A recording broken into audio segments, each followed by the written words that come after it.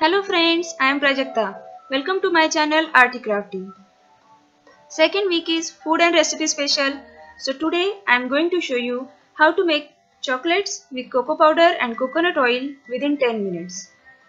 As usual, if you like this video, do subscribe to my channel and press the bell icon to be notified as soon as I post a new video. To make chocolates you need 6 tablespoons cocoa powder, 6 tablespoons coconut oil. This is pure virgin coconut oil. You can also use cocoa butter or vanaspati ghee instead of coconut oil. Half cup icing sugar. You can also use powdered sugar. Sieve all the dry ingredients before using. 3 tablespoons milk powder. I grind my milk powder. 2 teaspoons vanilla extract. Put one saucepan on gas and add 1 cup of water in it. The level of water should be lower than half of the saucepan. Let the water boil. Water starts boiling now. Put one clean and dry bowl on the saucepan and add coconut oil in it. Stir the coconut oil till it melts. It will take 2 to 3 minutes. It is melted now. Add icing sugar to coconut oil and mix it properly. Make sure there are no lumps left in it. It's done now. Add mixture of cocoa powder and milk powder. Use whisk to mix all the ingredients. It will help to mix them nicely with less efforts. Because of milk powder, the mixture can be thickened, but don't worry, keep on stirring till it gets the smooth texture. You can see the shine on chocolate when I stop stirring.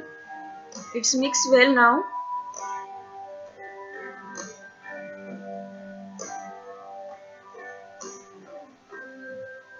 There are no lumps left in it. Add 2 teaspoons of vanilla extract. I suggest to add it compulsory. It will reduce taste and smell of coconut oil. Our chocolate is done, but it is little thick. So I added half tablespoon coconut oil extra in it. And you can see the result.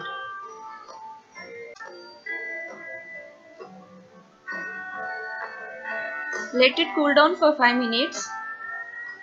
This is the perfect consistency, texture and shine of our chocolate. It also got a beautiful color, isn't it? I can also feel the sweet smell of chocolate. I have taken this silicone mold of flower shape and I put it in the tray before adding chocolates in it. As silicone molds are very flexible, they can bend while putting in the freezer. Take a piping bag and pour chocolate in it.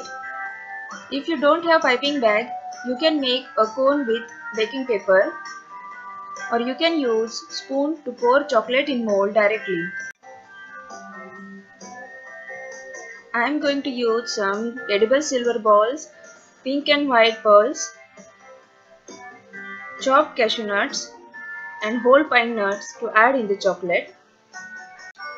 Secure your cone with rubber band and cut the tip off.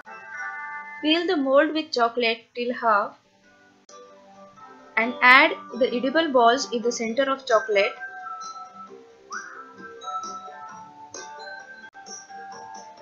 And fill the other half with chocolate again. Making chocolate is quite a messy job, but with the help of piping bag, we can reduce some mess. Do the same with others. This time add dry fruits inside. I am going to make 3 plain chocolates. Nothing inside. Clean the extra chocolate with help of tissue or tip of your fingers. Tap the mold to remove bubbles from the chocolate. You can see some bubbles in the chocolate. It is just air bubble. or you can just tap with your fingers. Keep the mold in the freezer to set at least for 2 to 3 hours. And it's done. You can see how easily they are coming out. Wow! See the design made by silver balls in the top of the chocolate? When the chocolates will perfectly done, they will come out easily from the mold. You can see in the video. These chocolates are delicious to taste.